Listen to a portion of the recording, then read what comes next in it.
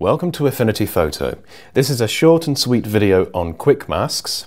Now, quick masks enable you to create a selection by painting onto a layer mask. It's very easy and very quick to do. So to toggle the quick mask feature, I'll simply click up here.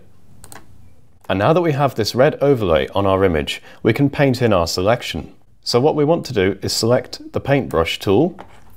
Let's zoom into our image, and as we hover our mouse over the areas, we'll get a preview, and this will tell us where we'll be painting our selection. So we want to select these eyes. Let's take the hardness of the brush down all the way, zoom in a bit further, increase the brush size, and we'll just click drag to paint on this layer mask, like so.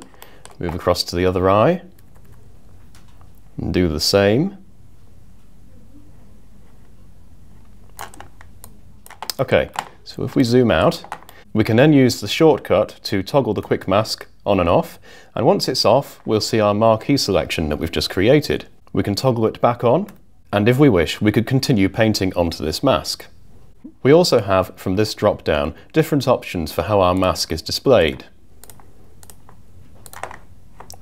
But we'll go back to overlay for now. So if we come out of quick mask mode, we can then simply apply any adjustment or filter that we want. So I'll go for an HSL adjustment and bump the saturation up.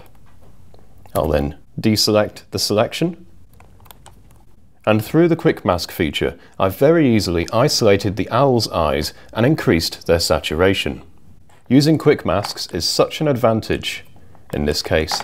Just to demonstrate, if we were to use the selection brush to try and select the eyes, we would then have to do more work to get an accurate selection. So you can see quick masking is incredibly useful.